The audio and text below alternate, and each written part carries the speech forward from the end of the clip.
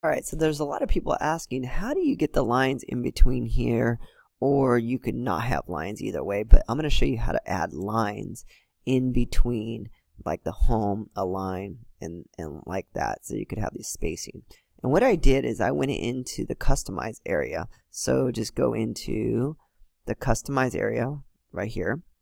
Go to header options, go to header layout, and then make sure it's centered. That's the first thing you want to do. You could, put it bottom and all that stuff, but I'm going to make it centered just like this. So we can make the logo on the top.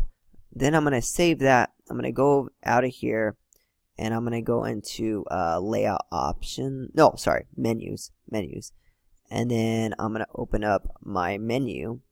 And what I did is I added these custom links just like that. And I put in the custom links a hashtag sign just like that, so when they click on it, it doesn't really go anywhere, but when they click on this, it goes to the home. So that's just a link, but the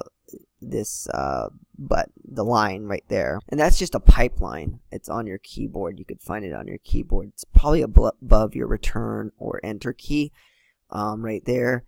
And you may have to just press shift and then click on that to get that. And I just put for the URL nothing. So what I made is just a custom URL. I added items and I added a custom URL, and then I just put hashtag sign, and then I added this little pipe thing, and then there you go.